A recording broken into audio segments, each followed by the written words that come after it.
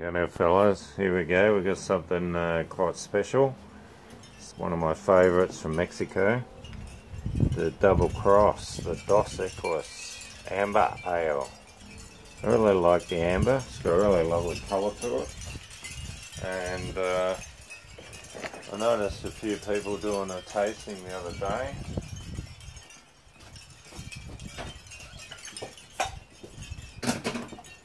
I didn't bring an opener, so I should have ripped it off with my teeth, but I don't do that. I've known a few blokes that do it with their teeth.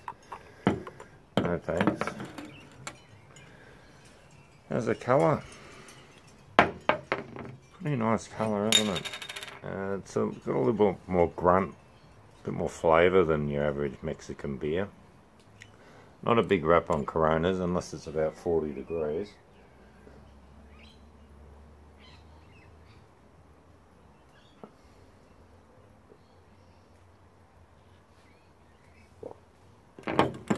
That's quite delicious.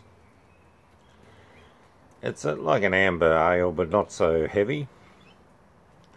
So think of a nice amber ale, just with poured off maybe the last inch with some Corona. Bad way to put it, isn't it?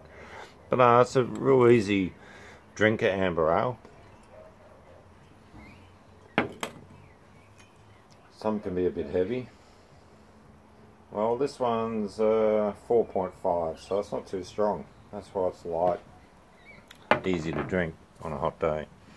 Alright, I'll leave you with that, and the washing, and a travel story. Mexico. Been there a few times. Ensenada, Tijuana, that's sort of pretty commercialised.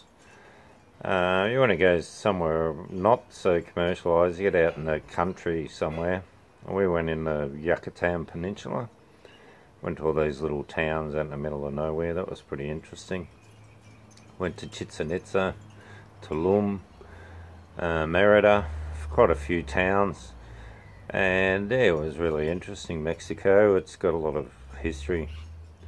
And I'm a real old history.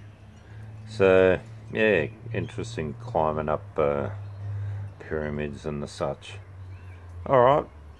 I'll leave you with that, and that's the double X. Get into that. Everyone likes a bit of double X.